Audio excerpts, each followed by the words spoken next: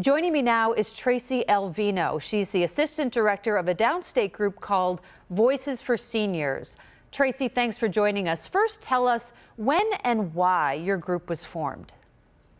Voices for Seniors was formed in May 2020 by Vivian Zayas and her sister, Alexa.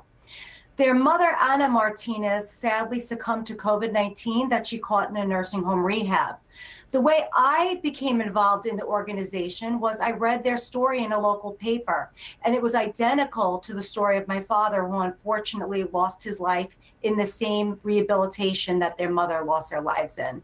And we've grown now to about 5,000 members, and we are looking for justice, accountability, and answers.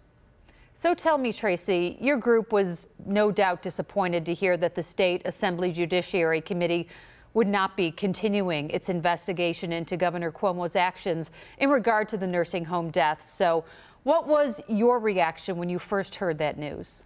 The New York State Judiciary Committee slapped the faces of every grieving nursing home family and of every sexual harassment survivor.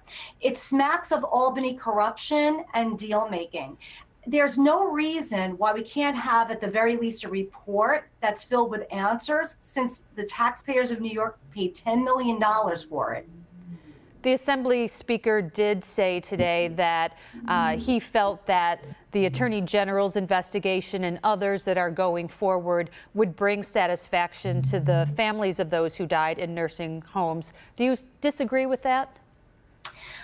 It hasn't worked out so far. You know, we've put our hope in the DOJ, and that investigation got squashed. Well, we certainly appreciate your sharing your experience with us. Tracy Alvino, she is with Voices for Seniors. Thanks for joining us. Thank you very much for having me.